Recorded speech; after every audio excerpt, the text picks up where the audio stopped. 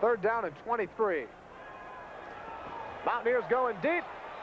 And that ball is picked off by Ronnie Shannon. Ball is loose on the play.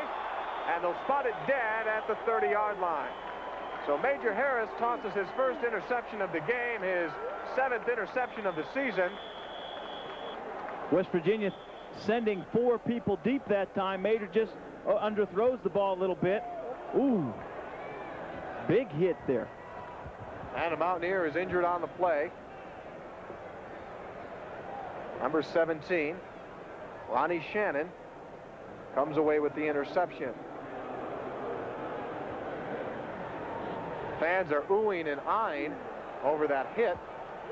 That's being shown here on the video replay screen at Riverfront Stadium. Reggie Rembert had a big hit on the interceptor that time. 2 big hits in one play. John Spiker there in the blue jacket, attending to Calvin Phillips. That's head trainer Greg Ott in the white sweatshirt. Phillips seems to be okay, shaking up on the play. Hit up in there, the head area. They'll ask him